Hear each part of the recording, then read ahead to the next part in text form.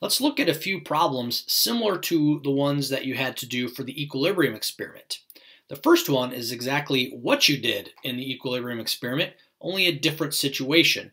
So we have a student that wants to replicate the lab, but the concentrations of the solutions in the middle of the room have changed. She wants to make 25 milliliters of a diluted KSCN solution from the concentrated KSCN solution, and she's going to mix 10 milliliters of that solution she makes with 10 milliliters of the iron solution. Then she's going to take that to the spectrophotometer, measure the absorbance, and convert it to a concentration of the colored product. In this case, she gets 0.000742 molar for the concentration of the product at equilibrium.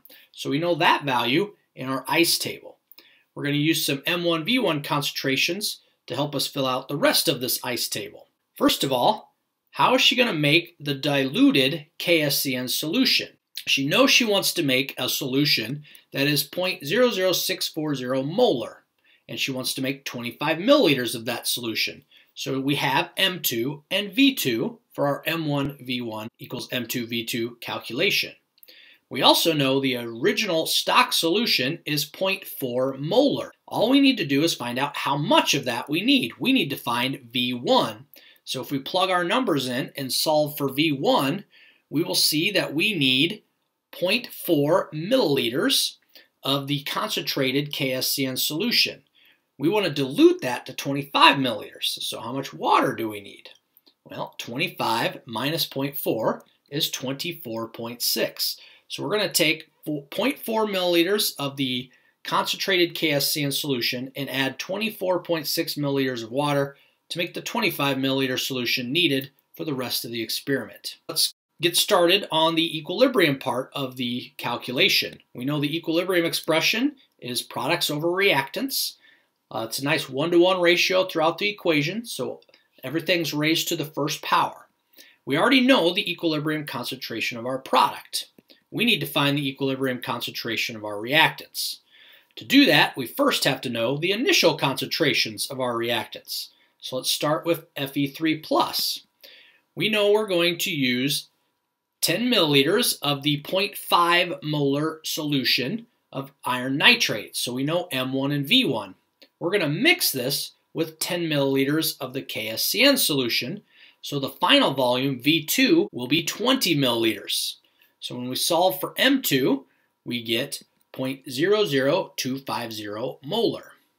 We're going to repeat this process to find the initial concentration of SCN-.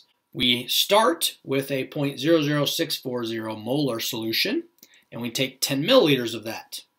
Since we add that to 10 milliliters of the iron nitrate solution, we know V2 is 20 milliliters.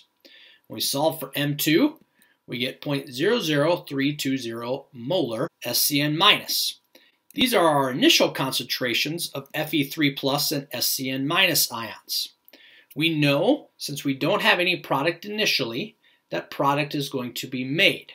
So how do we define the change? We don't know the change, so we just call it X. And since the product increases by X, and we have a nice 1-to-1-to-1 ratio, we know the reactants are both going to decrease by that same value. We have a little equation here. 0 plus X equals 0.000742. So we know what X is. Whatever our equilibrium concentration of our colored product is, that's also what our change in concentration of our reactants is. So we can plug that in for the change of both reactants, and then we can do the subtraction. We have to follow our sig fig rules. We have a number that's 5 decimal places minus a number that is 6 decimal places for both instances of our reactants. That means our equilibrium concentrations can only have 5 decimal places. So after we plug these numbers in to our equilibrium expression, we get a number of 171.378. This number can only be 3 sig figs because the numbers in the equilibrium expression only have 3 sig figs. So 171 is our final answer. Based on that K that we calculated, are products or reactants favored? Well, K is greater than 1. The only way that happens is if the numerator is bigger than the denominator Products are in the numerator, so products are favored. Here's another sample problem that is exactly like the equilibrium portion of the problem we just did. I encourage you to pause the video and try it out. When you think you got it, press play and it'll work through the solution to the problem. You should get 370 for your K value.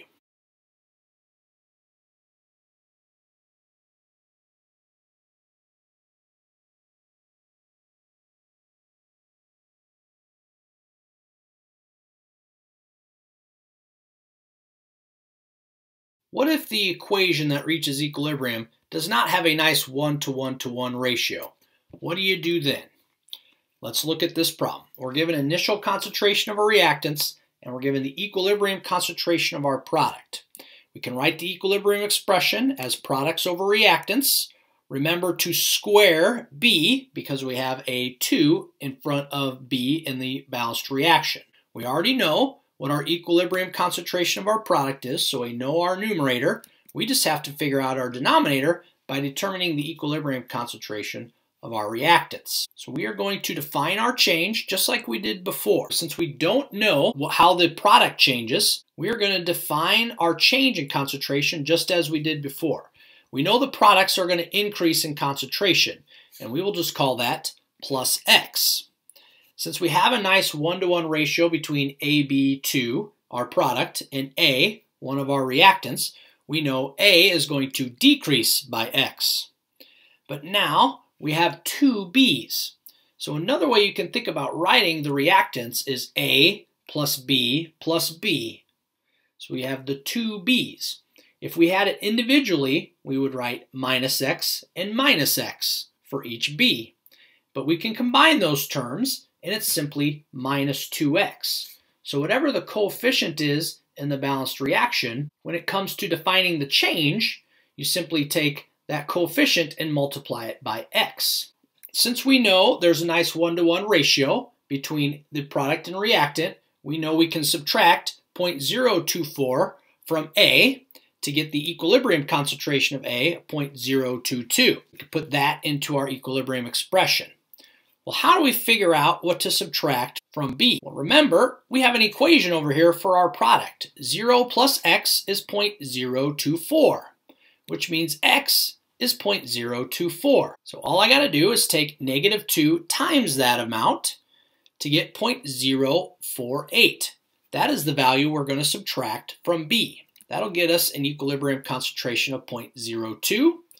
When we plug that into the equilibrium expression and solve it all to the correct number of sig figs, we should get 2700. In the final problem, we are given an equilibrium constant and we are given the equilibrium concentration of, in this case, the reactants. We are supposed to find the equilibrium concentrations of H2 and I2. As always, let's start by writing the equilibrium expression. Products over reactants. Remember to square HI because of the coefficient in the balanced equation. So how do we go about this? So we know some values to plug into this equilibrium expression already.